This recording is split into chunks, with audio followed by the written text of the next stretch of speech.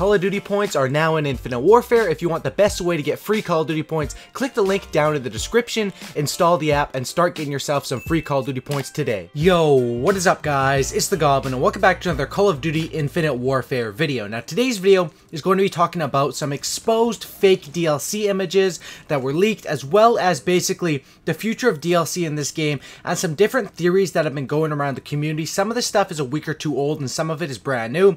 I wanted to give my 2 cents on it because a lot of people have a lot of different information coming out about the future DLC. Of course, I made one video about the leaks in the game, which were 100% legit, and that led us to believe the ACR and the Amelie could be coming out soon, which that video, nothing has changed. That's definitely still a possibility.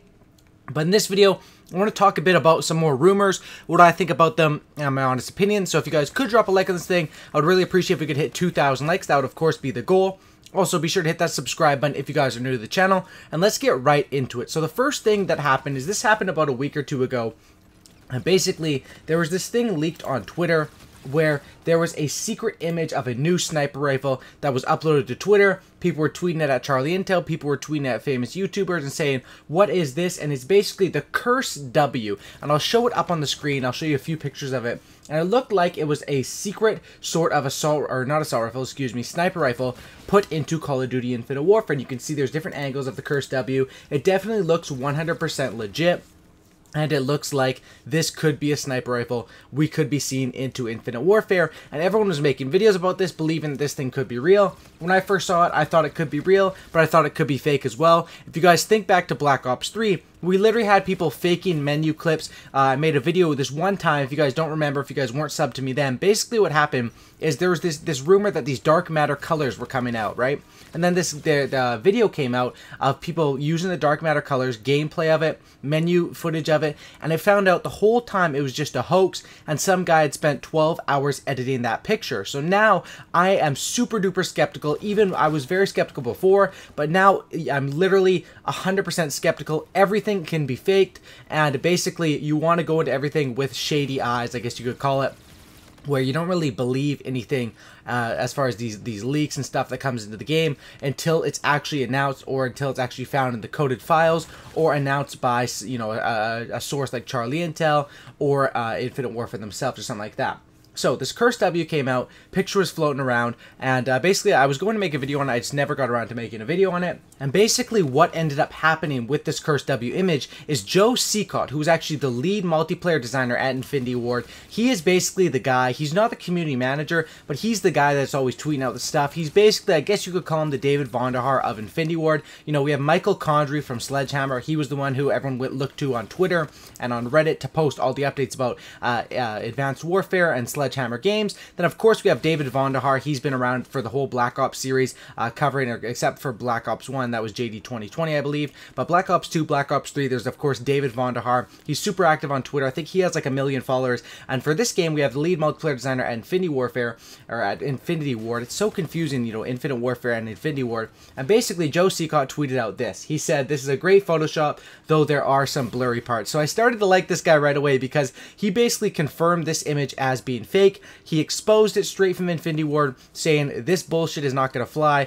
This image is 100% fake, and the Curse W, if you guys didn't know, is definitely fake. But that still leaves these other rumors going around. And basically what these other rumors are is, of course, the one thing that there's basically been a rumor that they're going to add extra prestiges into Call of Duty Infinite Warfare, and that they are going to add extra classic weapons. Now, why people think this is basically because everyone thought there was going to be 10 classic weapons. 1 classic weapons was announced. That was basically the leak number, and they ended up coming out with 6 classic weapons, I believe there is, because you obviously have all the primaries, and then you have the Hornet, which is the G18. Now, a lot of people are thinking that more classic weapons are going to be coming out within these next few months. Probably not right away, because in order to have all the classic weapons, you need to be 9th Prestige. But basically one of the conspiracy theories that's going around right now is that more classic weapons are going to come out, and they're going to throw in more prestiges like they did in Modern Warfare 3. Basically put it up to like 20th Prestige, and then they're going to add, 5 more classic weapons that you're going to have to get through Prestige. And one thing some people are doing now I don't know if I recommend doing this. You can do this at your own risk,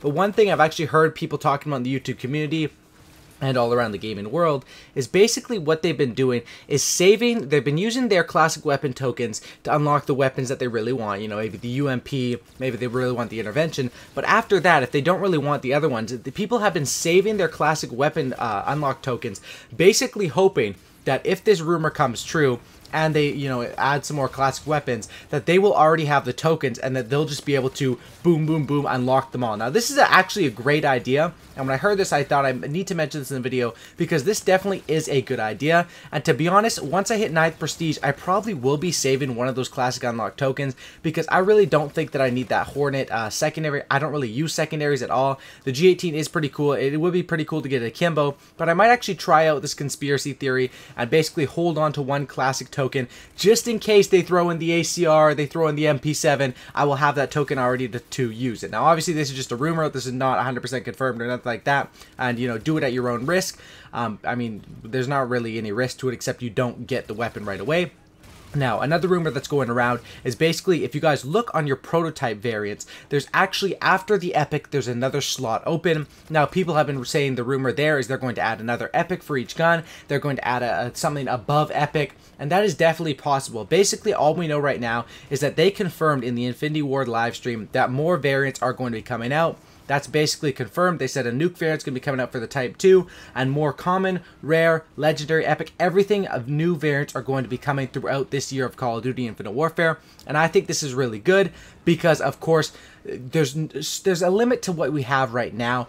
I pretty much have probably half the variants in the game already, if not more than half, and the game's been out less than a month. So that obviously means that they're going to be having to update this game constantly throughout the year's life cycle to keep up with new DLC. And of course, Call of Duty has sort of changed. You know, Call of Duty back in the day didn't really have any DLC, and then they started throwing in, you know, some DLC camos, maybe 2 or 3 DLC guns per year, and of course they have always had the season pass map packs, but ever since supply drops came out, DLC has been a huge thing in Call of Duty. And I honestly think, I've said this before, but I think Call of Duty needs to take a different path within the next few years, which basically would mean sort of lowering the price of the game. I think Call of Duty, they were charging like $80 for it. I think now it's like $60 for Modern Warfare Remastered and Infinite Warfare, but $80 is way too much money. If you look at all the successful games right now, they're free or $20, at least most of the games. And I think that Call of Duty, if they took it a bit of a different direction and sort of made it similar to CSGO, where the game costs, like, you know, maybe they can make Call of Duty cost $20, $30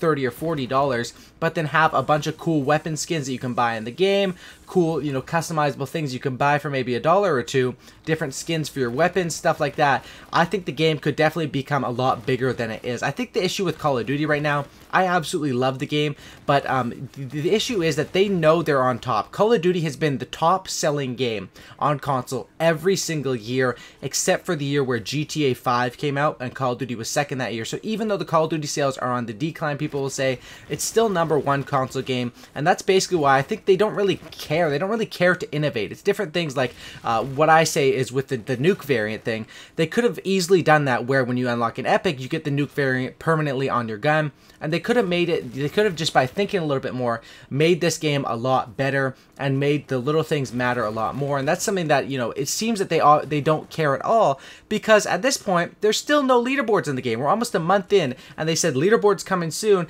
and combat record coming soon.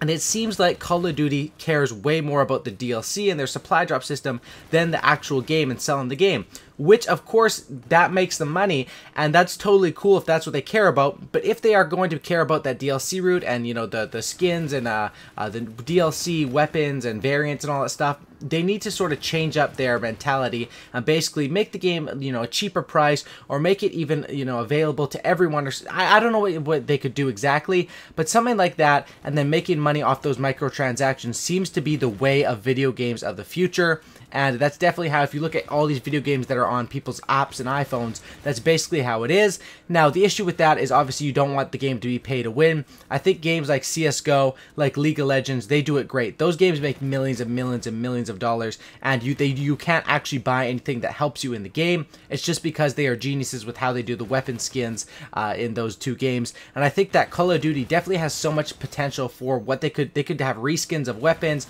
They could have so many different dope things in this game. And I think that, you know, the future of Call of Duty is looking bright if they make some adjustments, but they definitely will need to change some stuff up in the next few years. But that's basically just a tangent that I was going on right there.